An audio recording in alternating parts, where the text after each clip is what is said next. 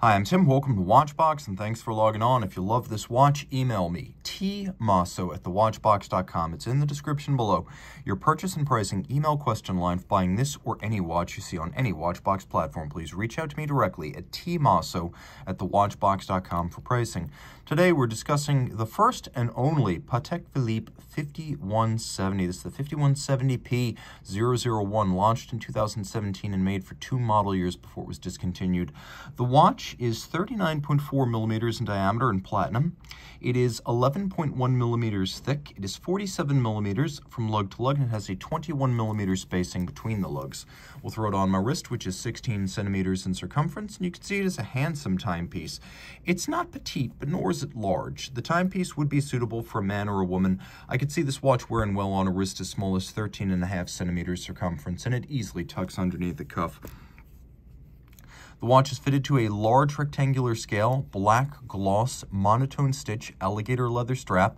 You can see it features a folded edge. It's calfskin on the bottom, a conventional calfskin here, and you can see it is a Patek Philippe factory strap in very good shape. We have a Patek Philippe buckle here. It is the single fold polished Calatrava cross, and it too is made of platinum. With Patek Philippe, you get platinum to match platinum. Some brands will give you white gold clasps on a platinum watch. That doesn't happen here. And you know it's platinum because we have the diamond, the top Vesselton diamond between the lugs, the signature of a platinum case at Patek Philippe. You can see that the case band, rather Calatrava-like with blended lugs, it's all of high polish. We have a little bit of an inward step of the bezel, which has a vertical portion and then a very shallow conical slope up to the sapphire. We have rectangular heritage-inspired pushers and a sharply knurled crown with a Calatrava cross on the outside. The dial is the most appealing part of this watch. The movement is compelling, but the dial is really what sets this apart from the other 5170s. It is a blue metallic sunburst that has a gradient to it, so a little bit like a 5711. It's blue silver at the center, and then it fades to navy blue at the outer edge. It's very dark, almost black. You can see we have a white on blue print for the tachymeter scale outboard, which can be used to gauge the speed of an object, such as a race car over a kilometer. And then the other feature alongside the gradient blue is the use of diamond indices for the hours, which is wonderfully subtle, upscale, and downright appealing. And this is coming from someone who doesn't love gems on watches.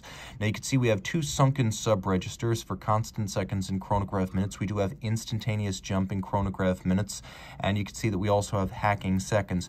Now the watch does feature some luminescence, and we're going to showcase that right here. You can see the hour and minute hand are luminescent. We'll flip the watch over. We can see caliber CH29535 Petit Second. It is a manual wind, 65-hour movement, free sprung, adjusted in 6 positions. It has a Gyromax-style free sprung balance, a handmade Breguet overcoil for concentric breathing and thus even timekeeping in every position. It features a black polished and capped column wheel and a lateral clutch, and you can see there are little golden chaton holding the fully jeweled pivots of the lateral clutch. At Patek Philippe, you actually have higher level watchmakers working on the lateral clutches, and more entry-level watchmakers work on the vertical clutches. So while vertical clutches are, quote, more efficient, they're not more beautiful, and they're simpler to tune and assemble, which is why the traditional chronographs at Patek always use lateral chronographs. Lateral clutch chronos right here, along with the capped column wheel. There was a reason traditionally for the capped column wheel, not just because it's beautiful, but because under conditions of impact, the horns of the levers couldn't actually jump out of the crenellated towers of the column wheel. Here you can see the pawled jumper system of the minutes display. So it's a pawl-based jumper, and you'll see it jump every minute. All of this beaten away at 28,800 vibrations per hour and water resistant down to 30 meters. The finishing is exquisite. You can see it to good advantage from several different angles. And I should mention that the feel of the column wheel chronograph here is outstanding. Reach out to Team Mosso at thewatchbox.com for purchase and pricing details.